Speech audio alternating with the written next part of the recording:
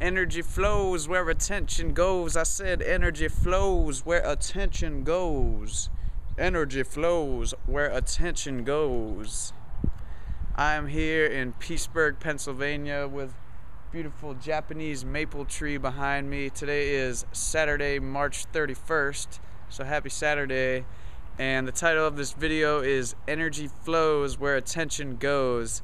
And I heard that is a saying that they have in Hawaii. Some of the native cultures have one word for that concept. And recently I've been working a lot on some different projects. I'm about to release Reconnection Flowetry, my second album.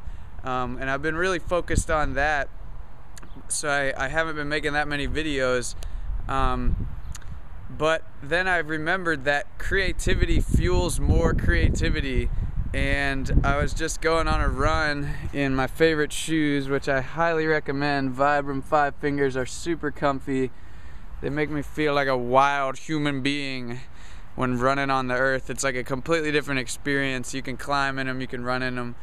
But anywho, I was focusing a lot on working on my album, and I was like, I don't want to waste my creative energy on a video, or I wouldn't be wasting it, but it would be kind of like distracting myself.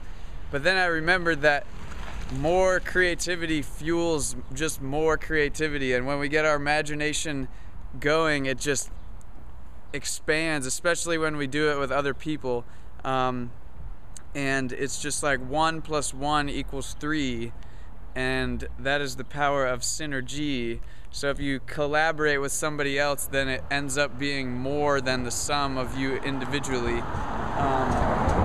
And I feel like the same thing is just with any creative project. If you put energy into it, then you will get feedback from the universe or from other people. They will help you with it. If only you take that first step and put your attention into it, then energy will flow in that direction. And it's just really incredible to see that happen. I would love to hear any stories of that happening with you, of just putting energy into something and then, or putting attention and energy into it and then just getting a flow back.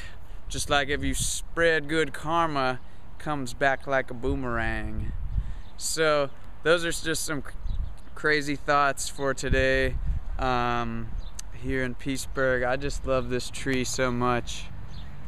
Is that your tree? Yep.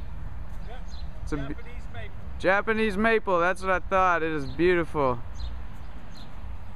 So have a beautiful day. Please leave a comment if you'd like. Phil-Osophical.com is up and running now. It's still working out some kinks.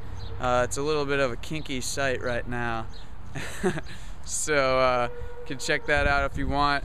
But energy flows where attention goes. Have a beautiful day. Peace.